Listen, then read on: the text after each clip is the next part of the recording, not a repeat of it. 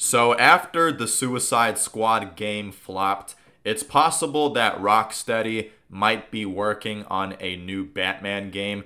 This report comes from someone named Special_Nick, who claims that Rocksteady is working on a new Batman game.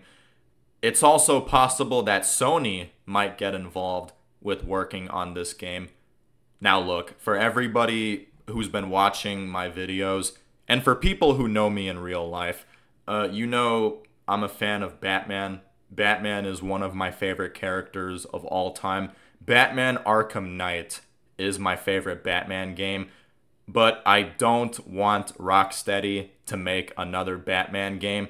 I'm pretty sure most DC fans don't want another Batman game, especially after what Rocksteady and Sweet Baby Inc. did in the Suicide Squad game. Suicide Squad killed the Justice League is garbage. Having Harley Quinn kill Batman by shooting him in the face was fucking stupid. They pissed all over Batman, and they pissed all over the entire Justice League. The Suicide Squad team was trash. Not only was the story terrible, but also the game. The game itself was ass. It was one of those boring looter-shooter games. It was one of those shitty live service games. You had to deal with microtransactions, shovelware. It was such a dumpster fire game. And it was also a financial failure, and it lost over $200 million. The DLCs also failed. The Ellen DeGeneres Mrs. Freeze DLC,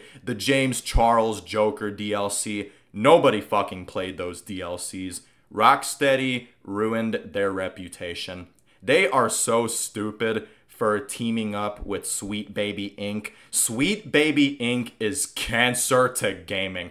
They're nothing but a bunch of DEI hires who are super woke, and they ruin every game they work on. I can't trust Rocksteady anymore. And look, it would be nice if we had more Batman games. It would be nice if we had more games based on other DC characters besides Batman. But after what Rocksteady did, I can't trust this company anymore. The Suicide Squad game was an embarrassment. Let me know what you guys think. If you guys are new to my channel, please subscribe, give this video a like, share the video, and I'll see you guys next time.